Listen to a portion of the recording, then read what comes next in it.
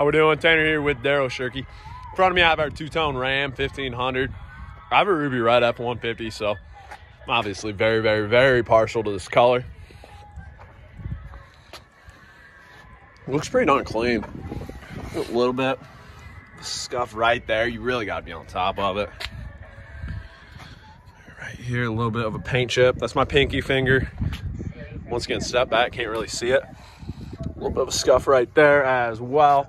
As we take a peek inside, I do not smoke, so I'll be able to tell you in about 5 seconds. 1000% owned by a non-smoker. Dual power seats. You're obviously gonna get the signature Longhorn edition seats there. No rips in terms of that material. Heated and cooled seats up front to go with a heated steering wheel.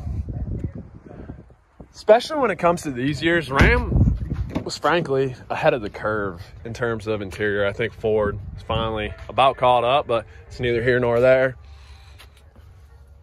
The back seat, not sure if you would utilize it. I think you have more room in that than any other vehicle out there in terms of full-size truck. If you're a Ram guy, I'm sure you know about those potential coolers, heated seats. With how firm those seats are, I highly, highly doubt they had kids.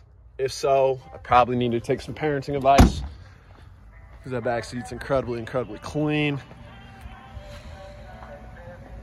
Backup camera along the back side. One thing I see right here is a little bit of scuff, almost rust on that scratch. Spread and bed liner already installed. That's the way to go in my opinion.